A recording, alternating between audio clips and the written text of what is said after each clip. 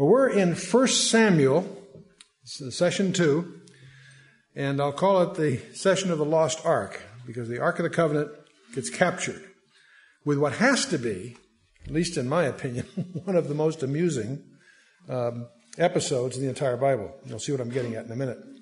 Just again, to put it in context, as we look at a timeline between the creation in Genesis and so forth, Genesis covering it all the way up to the Exodus, then the nation Israel, of course, from Exodus, say, to Christ, the rest of the Old Testament covering that period. They say there's 400 silent years between the Testaments. That's sort of a misnomer because those years are written down in advance in Daniel 11. But then, of course, the New Testament occurs in one lifetime. What we're doing, of course, is we're focusing, after the book of Judges, on the beginning of the monarchy.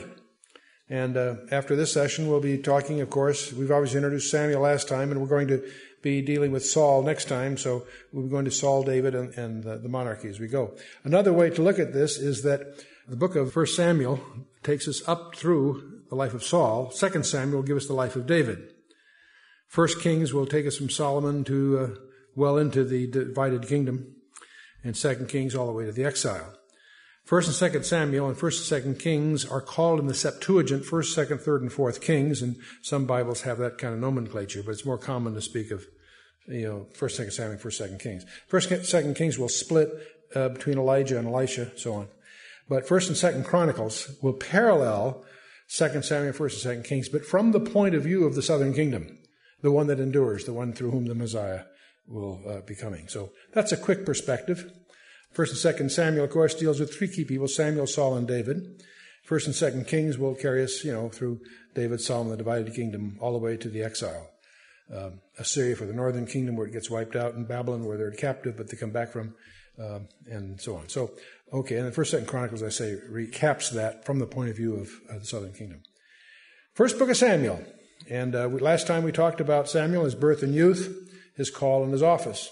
And we're going to talk this time and a little bit next time about some of the early years before Saul. But then we'll get to Saul in chapter 8 of Samuel and his appointment, his very promising beginning, but of course his later folly and sin. It's going to be kind of interesting since, we'll be moving towards October. One of the interesting things to focus on as we get to Halloween is to understand the story of the Saul and the witch at Endor. Because it's one of those very, very interesting passages, but also lends itself to, among other things, a high school play or something around the Halloween season. It's a great project, actually. But anyway, then, of course, David, the greatest of the kings, will occupy the last half of this book, and on we go. So we're in 1 Samuel 4, 5, and 6 tonight. In 1 Samuel 4, the word of Samuel came to all Israel. Here's Samuel, last of the judges, but he's now established, he gives the word to the nation. This is the first of the judges. He's the last of the judges, but he's the first judge really to speak to the nation as a group. Most of what we saw in the book of Judges were regional deliverers that rose up for certain specialized occasions. But whereas in the book of Judges we dealt with the Ammonites to the east, we had a few of the chapters with Samson, so we talk about the Philistines to the west, the south and the west, were an area called Philistia. And they're tough dudes because they have the technology of iron in their weaponry. And that was a technological advantage of great significance. And that's why they prohibited any other metalworkers or smiths throughout the land to maintain that dominance. And so, but anyway, Israel went out against the Philistines to battle and pitched beside Ebenezer. That's a town. And we'll show you a map in a minute. And the Philistines pitched at Aphek. Aphek was just on the Philistia, on their side of the border. Ebenezer just on the Israeli side of the border. If you visualize a band along the coast, the seaward side being the Philistines, they actually came originally from Egypt and then to Crete, but they're very closely akin to the Phoenicians. They're seagoing people and with a technological aptitude. But anyway, the Philistines, verse 2, put themselves in array against Israel. And when they joined battle, Israel was smitten before the Philistines, and they slew of the army in the field about 4,000 men. And that's a rough loss. It's not as large as some of the losses we're going to see, but it obviously was a huge setback. And when the people came into the camp, the elders of Israel said, "Wherefore hath the Lord smitten us today before the Philistines?" Let us fetch the ark of the covenant of the Lord out of Shiloh unto us, that when it cometh among us, it may save us out of the hand of our enemies. Now here is one of the fundamental problems Israel had. They're treating the ark like the pagans might, that it's some kind of magical artifact, that it somehow is going to save them. They're looking to the ark, not to God. You'd think they could connect the dots and figure out that for some reason God is upset. Had they sought God's leading before they attacked the Philistines? No evidence of that in the text. They did it on their own, and they got clobbered. You'd think they'd figure out that it's time to seek the Lord. Not treat the Ark of the Covenant of some kind of talisman or fetish, it's almost an attitude towards the Ark that's analogous to pagan mysticism. The Ark is at this time at Shiloh, so they're going to bring it out. And so the people went to send to Shiloh, verse 4, that they might bring from thence the Ark of the Covenant of the Lord of hosts, which dwelleth between the cherubims. And the two sons of Eli, Hophni and Phinehas, were there with the Ark of the Covenant of God. You may recall, of course, from the previous session, that these two sons of Eli are bad news. They're hooligans. They're using the office of the priest to shake down people, to rob from them, to commit adultery with the women. And these are bad dudes. It's very ironic that Eli, who was a godly man, had sons that were such losers. Samuel, who's the hero of this section of the Scripture, is a godly man. In fact, some people reckon him only second only to Moses in stature in the Old Testament, because he's going to anoint the first king, and he's also going to anoint David. He has a key role. So Samuel's a good guy. And yet his sons are losers. And one of the things you can kick around in your study groups is to kick around, why is it that godly parents can have children that are not godly? Where's their failing? And that should generate a lot of discussion. Now, you understand how discussion groups work, where two people agree, one is unnecessary. So you want to have a little dialogue there. Okay. By the way, you'll probably notice that in our notes for our commentaries, we're always including what we call a little study guide after each session that has 3 sections. Study questions, just questions about what we've talked about. Discussion questions, which don't necessarily have a right or wrong answer, it's just issues to raise in a group. And the third one is some research projects for the really diligent, that they can go. The rabbit trails that I leave loose out, we leave those as research items in the study notes. Anyway, getting to verse 5, and when the ark of the covenant of the Lord came into the camp, all Israel shouted with a great shout, so that the earth rang again. So they're feeling great. They've been clobbered badly, but now they got the ark. Everything's going to be great. They're in for a very unpleasant surprise, of course. Think through the mistakes they're making. Why is Israel in error here? Well, because they're looking at some kind of mysticism rather than seeking God and His leading. And before we get too critical of them, let's examine our own lives. How often do we do that? How often do we indulge in some form of pagan mysticism ourselves, consciously or unconsciously? I'm not sure that you could say that the Israelis knew that they were, rejecting God by this. Quite the contrary. They probably had really good feelings. They're confusing form with substance here. But one other thing before I leave verse 4. It speaks of the Lord of hosts, which dwelleth between the cherubims. Now, this is out of the King James, and most of you know enough Hebrew to catch the error there. The word cherubim is plural without the S. Cherub is singular, cherub. Certain Hebrew words that have im endings, the im is the plural of it. Cherub, cherubim. When you say cherubims, it should have the same ring in your ears. When people come up to me or when they call in on radio things, they have a question about Revelations. See, if they've studied the book of Revelations, I know they haven't heard any of our commentaries, or they've never studied seriously. It's the revelation of Jesus Christ, singular. Well, here also, in this case, again, it's a clumsy editorial issue, but I think you'll find it that way in your King James. But the main point, the reason I bring it up, God is over several dozen times referred to or designated as he that dwelleth between, or technically above, the cherubim. It's a preposition that can mean either. One of the things, if you haven't studied it, I encourage you to do a careful study of the mercy seat, the seat of mercy. You may recall we have the Ark of the Covenant. We have 7 pieces of furniture in the tabernacle. We have the brazen altar. That's where you start, with the altar of sacrifice. You have the laver where the priest's washed. Then you enter this portable building called the tabernacle proper. And in there to the left you have the menorah, the 7-branch candlestick, and to the right you have the table of showbread. And in front of, associated with, but just outside of the Holy of Holies, you have the golden altar. Don't confuse it with the brazen altar. That's the altar of sacrifice. The golden altar is a little thing about 3 feet high, a foot square. That's an incense altar. It's right in front of the veil that separates the holy place from the Holy of Holies. Inside the Holy of Holies, you have 2 things. Not 1, 2. See, up to now we've had the brazen altar, the laver, the menorah, the table of showbread, and the golden altar. You got 5 things. You got 2 more. The Ark of the Covenant and the mercy seat. All of us fall into the trap or presupposition. We treat the mercy seat like the lid of the ark. It's not. It's very different. It's always spoken of separately in the Scripture.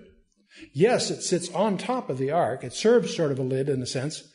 But the ark is made of wood covered with gold. The ark speaks of Jesus Christ. The tabernacle itself was wood covered with gold, these planks, on silver sockets. That speaks of his humanity and yet his deity. And it rests on silver, which is a symbol of blood. It rests on the blood. When you go in the Holy of Holies, you see the Ark of the Covenant, which has the testimony, the tables of stone and so forth. But the mercy seat is different. It's solid gold. And it's adorned with these 2 cherubim. And God is always spoken of as sitting between or above those cherubim. At least idiomatically, they visualize God sitting there. Now, on the one hand, and the whole purpose of all of this was so that God could dwell among his people. And there was a cloud. The Shekinah glory was hovered over all of this. Out of that cloud, audibly, he spoke to Moses. Once a year, the high priest, after great ceremonial preparation, was the only time he could enter there, and again to sprinkle the blood. But when you study that carefully in the Old Testament, you notice that he sprinkles the blood on and in front of the mercy seat. And it's interesting, the picture that's being painted, if you put all those texts together, it's almost as it's painting a picture as if God is sitting there. Because in front, there's a reference to the soles of his feet. I'm not saying he's anthropomorphic and sitting there, but that's the picture that's painted. Now, one of the things that is worth your consideration is that the mercy seat may have a prophetic role. The mercy seat may indeed be in Ethiopia, and we're going to go there in January and take a look if we can. If the mercy seat is in Ethiopia, they say the ark, but the ark's not the important part. The important part's the mercy seat, because it may be the seat from which he rules in the millennium. And that's probably what Acts 8 is all about, with the Ethiopian treasurer who has gone to Jerusalem. See, the Ethiopians know what they have there to deliver to the Messiah in Zion. That's their whole belief system even today. The legends they have by which they got it are disprovable, but everybody overlooks the fact that there's another path in the Scripture by which it probably got there. But the point is that if the treasurer was there, he went there to check out, heard the Messiah's there, he gets there, he finds out he's been killed. He's going back home confused. And if you read Isaiah 52 and 53, that was what he was reading in his chariot, which says that someone's going to have to explain all this to you. Philip comes up, do you understand? No, how can I explain it? And Philip, of course, miraculously taken out of a revival in Samaria, brought down there for this guy to straighten him out, and he preaches to him. He explains that the Messiah had to be killed. He's going to come back. Can I be baptized? Absolutely. So they take care of him and so forth. And he heads back home. What's not in the Scripture, but it's my conjecture, I think he went back to the Queen Candace and says, not yet. Not yet. Yes, the Messiah's there, but he's going to return. And they're still waiting. So we'll see. And if you haven't gotten through this material, I encourage you to take a look at our briefing package called The Seat of Mercy, which has some interesting possibilities. But anyway, moving on, When the ark of the covenant of the Lord came into the camp, all Israel shouted with a great shout, so the earth rang again. And when the Philistines heard the noise of the shout, they said, "What meaneth the noise of this great shout in the camp of the Hebrews?" And they understood that the ark of the Lord was come into the camp. I want you to picture yourself as these Philistines. They've heard about Egypt. They've heard about the disasters that fell upon Pharaoh, how these people were miraculously delivered from the Egyptians. They've heard about how Joshua, a generation ago, took them across the Jordan the same way, with the waters parting and so forth. They've heard the stories of Jericho and all the rest of it. Verse 7, the Philistines were afraid, for they said, "God has come into the camp." And they said, "Woe unto us, for there hath not been such a thing heretofore." These guys are shook for good reason, because they knew the history. They may not know all the details, but they've heard enough to strike terror in their souls. And yet, they're interesting guys, because they go on, "Woe unto us, who shall deliver us out of the hand of these mighty gods? These are the gods that smote the Egyptians with all the plagues in the wilderness." But then listen to the pep rally here. "Be strong, and quit yourselves like men, O ye Philistines, that ye be not servants unto the Hebrews, for they have been as they have been to you. Quit yourselves like men and fight." You know, you have to be impressed with the guts, the resolve of these Philistines. Yes, they had some technological advantages, and yes, they were professional warriors, but they had good reason to be terrified of what's going on here. Because for all they know, now that the ark's among them, they could be in for some very unpleasant surprises. And I have to admit that from verse 9, I'm intrigued. These guys have the guts even to keep going on here. But they do, and the Philistines fought, verse 10, and Israel was smitten, and they fled every man into his tent, and there was a very great slaughter, and there fell of Israel 30,000 footmen. Almost 10 times what they lost before. Lost 4,000 before, now they got 30,000. And here is the big blow. "And the ark of God was taken, and the two sons of Eli, Hophni and Phinehas, were slain." Some bad news and some good news in a sense, I suppose. The ark of God was taken. That has to be a huge blow for Israel. And God is making a point. Their hope should not be in the ark. Their hope should be in the God of the covenant. And not to confuse the form with the substance. The fact that Eli's sons were killed is something that probably, because what you know about them, we don't particularly grieve over them. Except it's too bad they didn't repent before they died. But there ran a man of Benjamin out of the army, and he came to Shiloh the same day with his clothes rent and with earth upon his head. Now, so he's gone back to Shiloh, where the ark came from. And there in Shiloh, of course, is the tabernacle, and that's where Eli, the priest, was. And when he came, lo, Eli sat upon a seat by the wayside watching, for his heart was trembled for the ark of God. So Eli naturally was concerned, because the ark was out of the tabernacle, it's gone to war. He was concerned for the ark. It's interesting that this messenger out of the tribe of Benjamin doesn't go to Eli. He goes right by him to the city. That's kind of interesting. And when the man came into the city, he told it, and all the city cried out.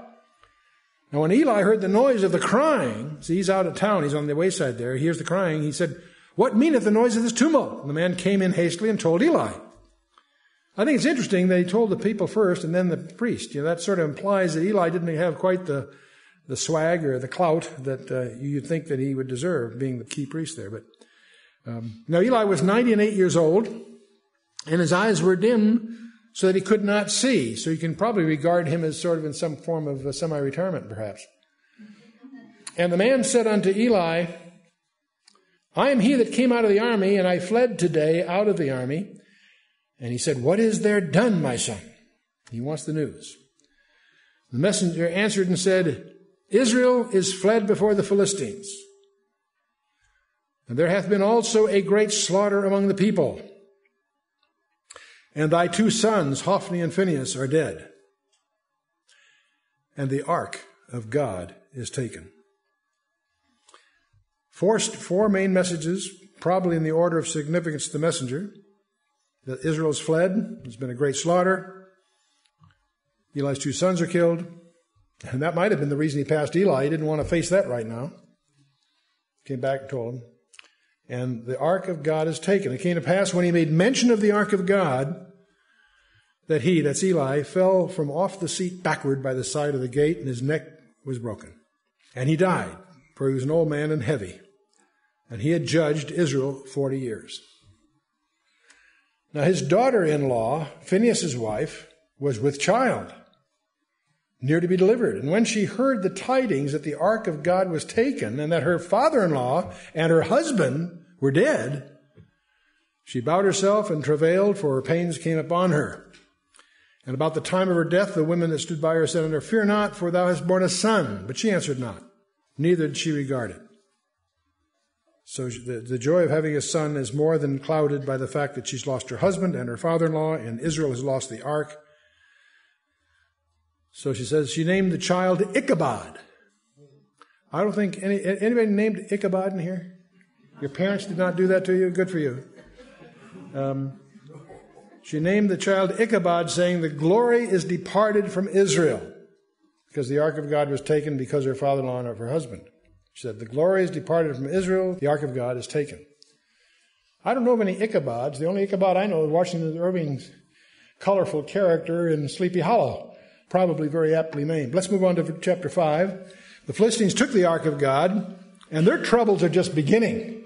The Philistines took the ark of God and brought it from Ebenezer to Ashdod.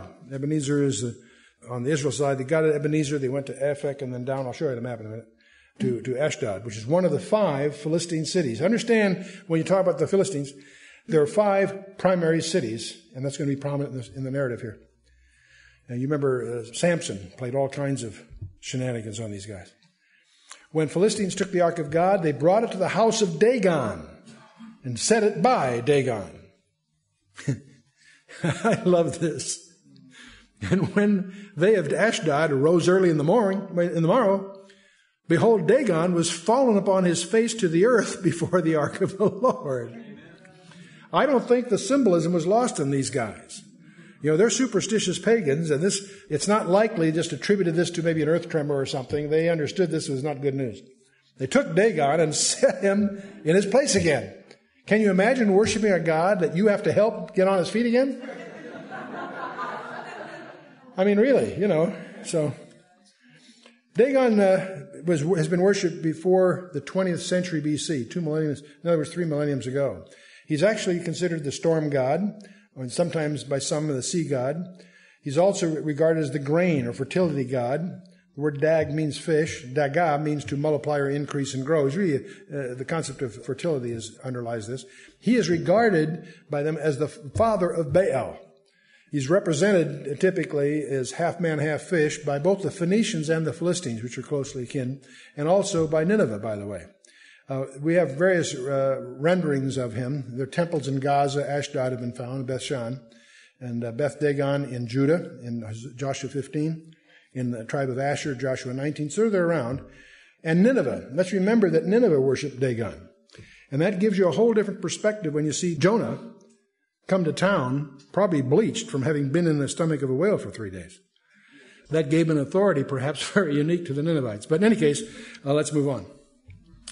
When they arose early in the morrow morning, behold, Dagon was fallen on his face to the ground before the ark of the Lord, and the head of Dagon and both the palms of his hands were cut off from the threshold, and only the stump of Dagon was left to him. You know, you think they'd get the message. Something strange is going on here. The word threshold, by the way, can also mean pedestal.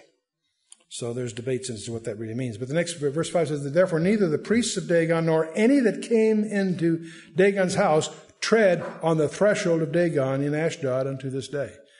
So the echoes of this continued long after the event. But obviously, what they're beginning to realize is the hand of the Lord is heavy upon them of Ashdod. And the reason will become clearer in the subsequent verses. But in addition to what you're seeing here with the Dagon falling on his face in front of the ark, and then the next day having not only fallen, but having himself dismembered, the Lord apparently also sent plagues of rats. It's translated mice, but it really should be rats, in your text. They also had a plague of what your more polite modern translations may call tumors. But the original Hebrew is a little more explicit. It's what you and I would call hemorrhoids. Now, anyway, the men of Ashdod saw that it was so. They said, the ark of God of Israel shall not abide with us, for his hand is sore upon us and upon Dagon our God. They're beginning to realize that they're up against something greater than the God that they're worshiping. That's got to be a real blow, by the way. We can be glibly and we can be cute about it, but it must be shattering for someone who's put their trust and commitment in a false God. And in our culture, we don't see people worshiping Dagon particularly, but we see people worshiping just the same stupidity. We've invented in our culture the most insulting God of all.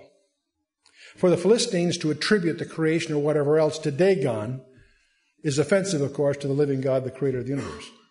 But you know what's even more offensive? Than to look at the creation and ascribe it to nothingness. It came from random accidents. That's the most insulting of all.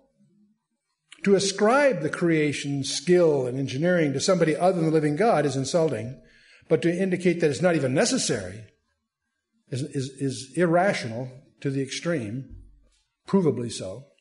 And yet that is the foundational belief in our entire culture. Not just in our biological sciences, but in our laws, in our whole culture, this whole evolutionary hypothesis. It's tragic that we can't administer in our culture evidence-based education. We have to go to tradition-based education in our presumably enlightened culture. Anyway, the Philistines are shook up, and they sent therefore and gathered all the lords of the Philistines unto them, and said, what shall we do with the ark of the God of Israel? They want to get rid of this thing. They're not stupid. They answered, let the ark of God be carried about unto Gath. See, the first thing, that's great for Ashdod. Send it down to Gath, or Ekron, or Ashkelon. Get it out of our town. So they carried the ark of God of Israel about thither, that is to Gath. And it was so that after they had carried it about, the hand of the Lord was against the city with a very great destruction. And he smote the men of the city, both small and great, and they had, excuse the expression, hemorrhoids in their secret parts. Does that make it a little clearer? Now, by the way, in the Masoretic text, they often find what they think is an error. They'll call it a kathiv, and then marginally they put a kiri, or the correction. The value of pi shows up in 2 Kings 7:23 as an example, by understanding that. We talked about that before. It's in our stuff. In this case here, what you'll find as a kiri, as a marginal correction, the Hebrew word pekor, which means tumors in general. But if you look at the Masoretic, the kathiv is ophel, and it's clearly, more specifically, hemorrhoids. The Masoretes were dealing here with a euphemism. They felt that was perhaps a little offensive to the sensitive readers. But they've got tumors then in their secret parts. Whatever, okay. 1 Samuel 5, verse 10. Therefore, they sent the ark of God to Ekron. Gath didn't want it either, see? So it came to pass that the ark of God came to Ekron. The Ekronites cried out, saying, they have brought about the ark of God to us, to slay us and our people. They don't want this thing. Get it out of town. So they sent and gathered together all the lords of the Philistines and said, send away the ark of God to Israel and let it go again to its own place, that it slay us not and our people. For there was a deadly destruction throughout all the city. The hand of God was very heavy there. The men that died not, many apparently died, were smitten with the hemorrhoids, and the sky of the city went up to heaven. Some commentators notice that this may be the first recorded instance where rats are associated with disease, like the bubonic plague. Because there are two plagues that are on top of these guys.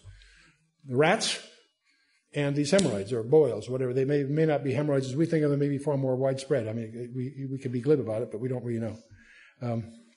But they really want this thing taken care of. So to give you a feeling of the geography, here's a map of Israel that we use in the book of Judges. If you recall, I put the outline of the current state to give you a flavor of this. I'll get rid of that. And the Philistines are all along the coast there. And so I'll take that up to keep the thing from getting too confused. And if you'll notice these 5 cities, Ashdod, Ashkelon, Gaza, Ekron, Gath, those are the 5 cities and the 5 lords, if you will, of the Philistines. The tabernacle starts at Shiloh and goes to Ebenezer, which is roughly on the boundary of Israel facing the Philistines. But the Philistines succeed. They take it to Aphek and then down to Ashdod. And that's where we have the first encounter with the rats and the hemorrhoids and so forth. And the Ashdod guys want it out of town, so they move it to Gath. Gath wants it out of town, goes to Ekron. Now we can infer from the text, by the way, that does not mean that Ashkelon and Gaza were exempt, because all 5 lords are complaining about the rats and the hemorrhoids. We're now in 1 Samuel 6. The ark of the Lord was in the country of the Philistines 7 months. And the Philistines called for the priests and the diviners, saying, "What shall we do to the ark of the Lord? Tell us wherewith we shall send it to its place." Okay, we're going to send it back. How do we go about it? Nobody wants to volunteer to do this thing. And they said, if we send away the ark of the God of Israel, send it not empty, but in any wise return him a trespass offering. Then ye shall be healed, and it shall be known to you why his hand is not removed from you. That's the advice of their priest. That's good advice. That turns out to be good advice. You know, one of the questions that you can't help but come up is, it's strange the Lord didn't just wipe them all out. He obviously had a lot of them die. But we do have a merciful God. We do have a merciful God.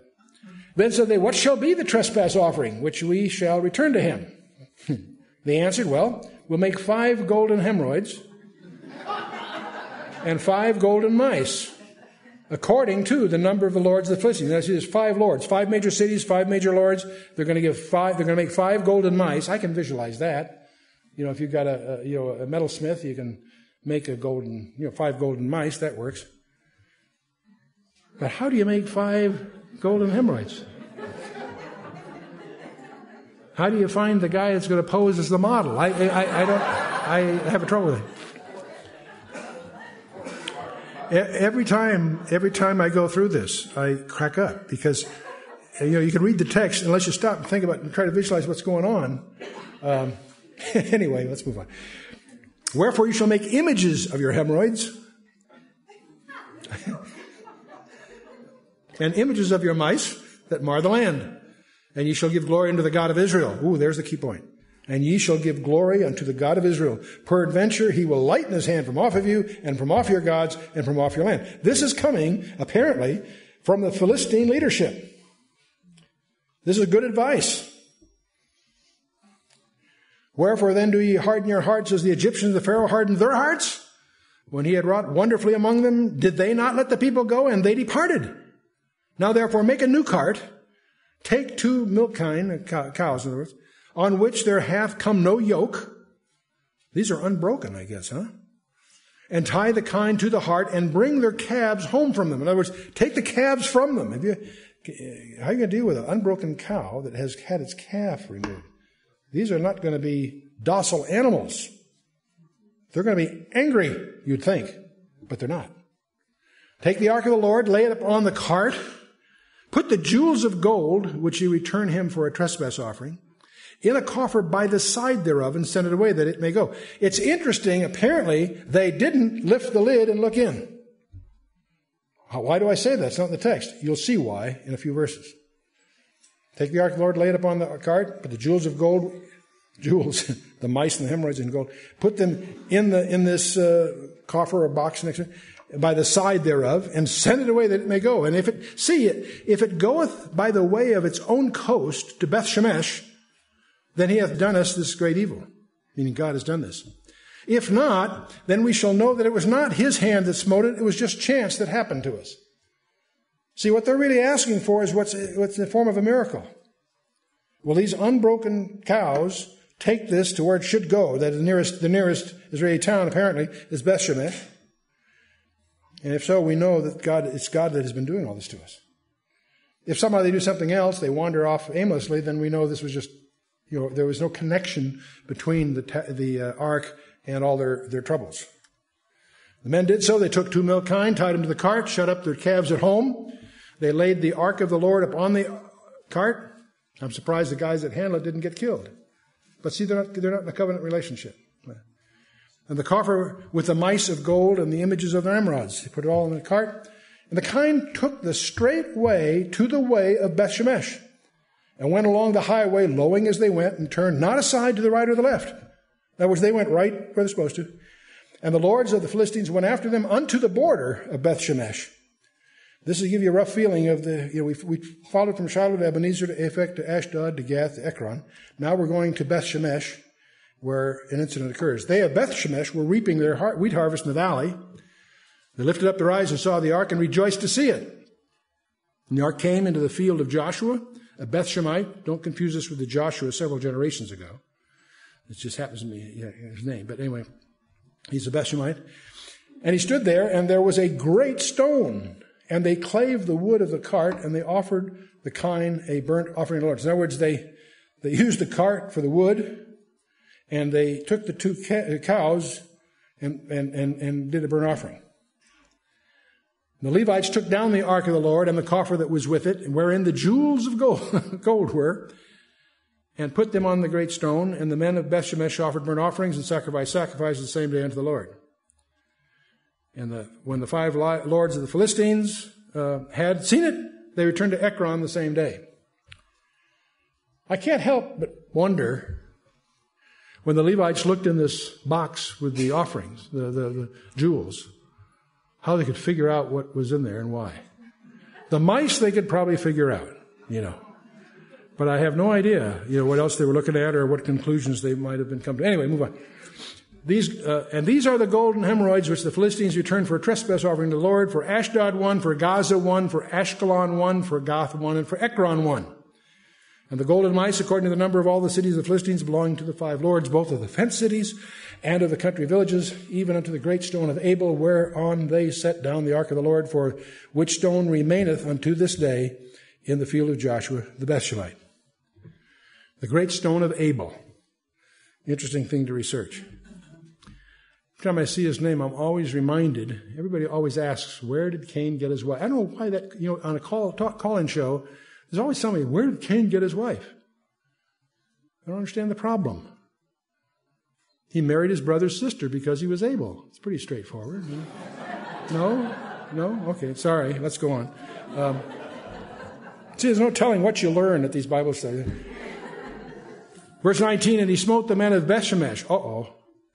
He smote the men of Beth-Shemesh because they had looked into the ark of the Lord. Even he smote of the people 50,000 threescore men. And the people lamented because the Lord had smitten many of the people with a great slaughter. Now let me quickly add, most scholars believe that there is a textual error here, because they use the letters in the Hebrew for numbers, and a few subtle changes can change the number. And many scholars think that this is a scribal error, because they can't visualize 50,000 guys looking into this box. So what you'll find in many commentaries, or the assumption at least, and I didn't dig into all the justifications, but it's widely held among some of the experts, that there's actually 10, not 50,000 10.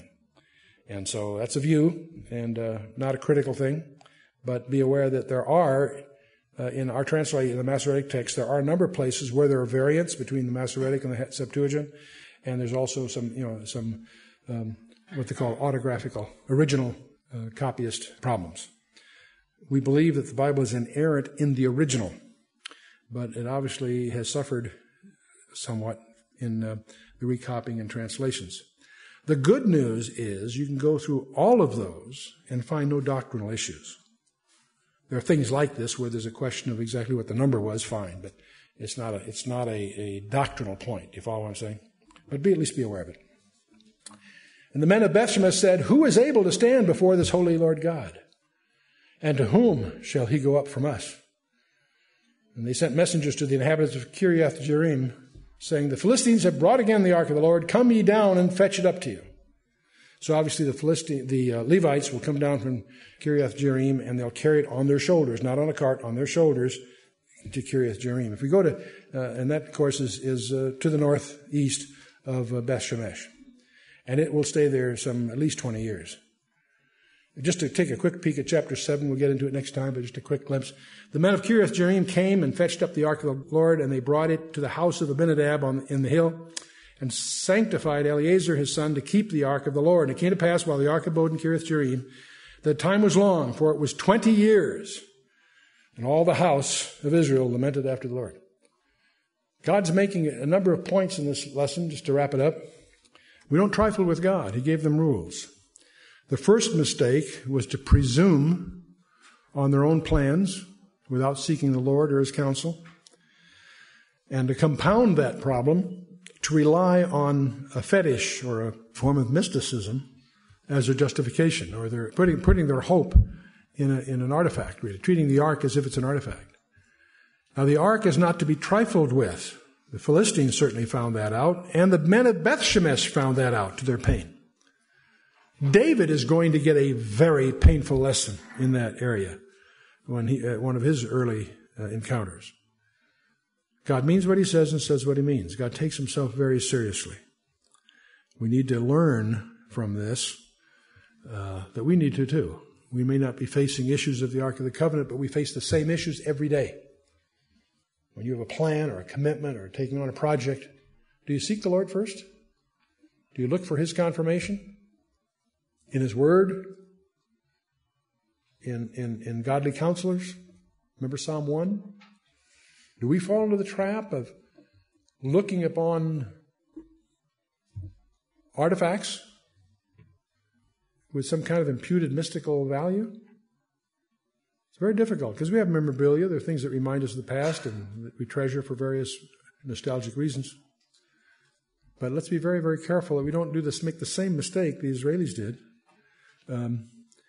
thinking that God would deliver a victory to them. It was their plan, not God's. We need to remember that when we pray. Our prayer is not a mechanism to manipulate God. See, the Israelis were trying to manipulate God. We're going to take the ark. He's going to have to give us victory. Oh, really? Prayer is not your opportunity to manipulate God. Prayer is God's way of enlisting you in what he wants to do.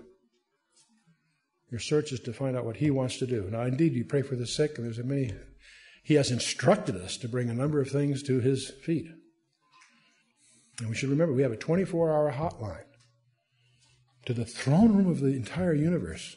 It's open to every one of us, 24/7. And he's anxious to hear. We need to use it more often. Let's stand for a closing word of prayer.